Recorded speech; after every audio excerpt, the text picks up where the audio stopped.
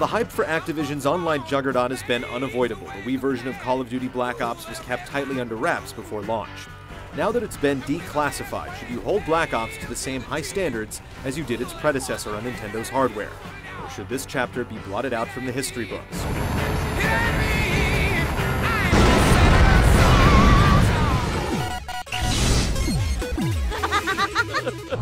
Kilo 1, the road is hot. Exit through the rear of the building. Black Ops' 60s-era plot follows an unconventional path. The story starts out with Special Forces soldier Alex Mason enduring a brutal interrogation by shadowy figures. Subjected to capture and brainwashing, Mason holds the key to deciphering a code implanted in his mind, and flashbacks take players through Mason's past. Things can be disorienting at first, but the story begins to gain momentum as the pieces come together. I know you, Vorkuta. You don't know what we did to you. While the Wii version retains the same overall story arc, some parts have been cut down, destroying the tension and pacing of scenes like Mason's visit to the Pentagon. And there's no denying that the visuals simply don't deliver the same impact during the most shocking and dramatic moments.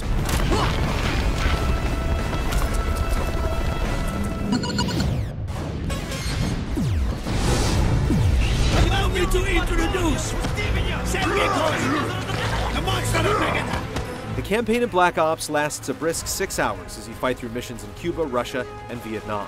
The game might set a record for the number of escape sequences, and the adrenaline stays high throughout. You frequently hop on vehicles, gunning down pursuers from a motorcycle or helicopter, but some missions have been completely neutered on the Wii. Where players on other consoles will experience a frantic riverboat shootout, Wii players have a leisurely cruise without incident. We're all yours, sir. Where do you want us? Black Ops has the most robust online multiplayer of any Wii game to date. Activision has bypassed many of the restrictive limitations of the platform, giving you the ability to see profiles of people you recently played with, create friends lists, and even use the voice chat while playing. There's still no smooth host migration though, so matches can end abruptly if the host leaves. Like previous installments, you'll level up to unlock guns, equipment, kill streaks, and perks, but in Black Ops, you'll also earn currency to purchase items. The result is that some gear can be acquired more quickly, but the cost can discourage experimentation. In addition to the scores of challenges, contracts let you place bets to accomplish specific tasks within a set time, and perks have pro versions that can be earned by fulfilling goals. If you're a hotshot with Second Chance, for instance, you can upgrade it so allies can revive you during team play. Player counts are limited to 10, but there are 14 maps with all the traditional modes like Domination, Headquarters, and Capture the Flag. Wager matches let you bet in-game currency in separate game types, like Gun Game and Sticks and Stones, mixing up standard death matches with fun variations. Meanwhile, World at War Zombies returned, letting you team up to survive an undead onslaught, using your score to purchase new weapons and unlock new sections of the map.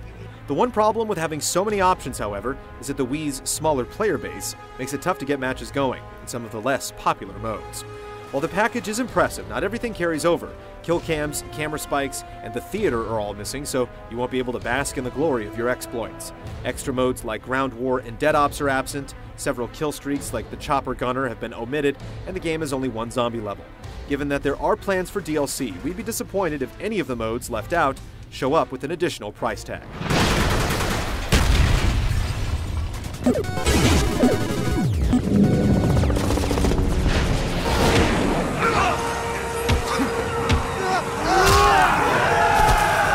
Even if you've played other Wii shooters, it can take some time to adjust in Black Ops. Aiming down the sights isn't as sticky as in GoldenEye, requiring more precision, and you'll likely need to experiment with the settings a bit to find a sweet spot.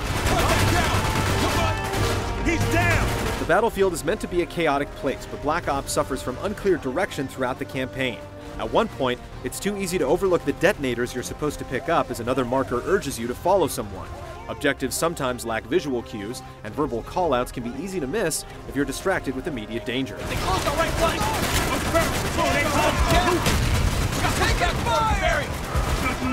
Adding to this confusion, there are also times when enemies can't be harmed until you walk through some invisible trigger, causing you to waste a clip on a guy who can't be hurt. There's not as much feedback when you're dangerously low on health, so death can come unexpectedly, and there's no death animation, just a jarring black or white screen. The campaign still has its strong moments. There's a fun level that has you leaping from rooftop to rooftop, and another that lets you blast through soldiers with an incendiary shotgun. Lima Niner, I got eyes on X-ray. It's just a shame that there isn't a consistent level of polish throughout. Multiplayer is where players will spend most of their time though, and that aspect of the game is more finely tuned. The gameplay is just as addictive and rewarding on Wii as it is on other platforms, and there are some great map layouts. It's incredibly satisfying to seek out a player driving an RC car, or to demolish someone's score with a tomahawk throw in Sticks and Stones.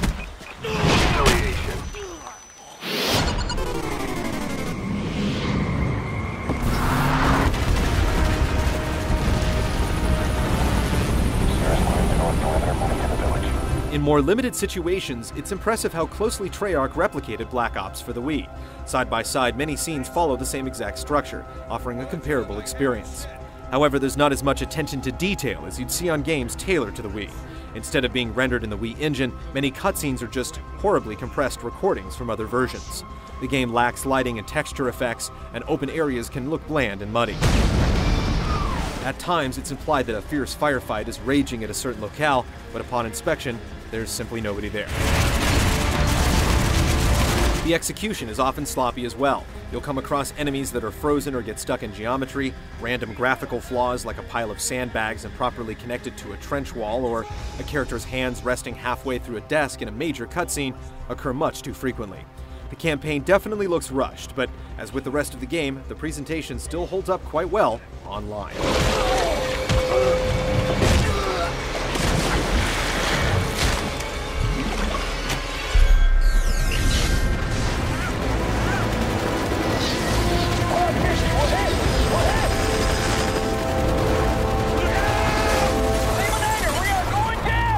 Call of Duty Black Ops for the Wii is a two-headed beast. The single-player game has its high points, but it's an inconsistent facsimile of its HD counterparts. Meanwhile, the multiplayer is a huge step forward for the platform, despite the absence of a few features. Call of Duty Black Ops delivers the Wii's best online experience yet. Whether this version is your only option, or if you just simply have an itch to test your skills with the Wii Remote, you're in luck.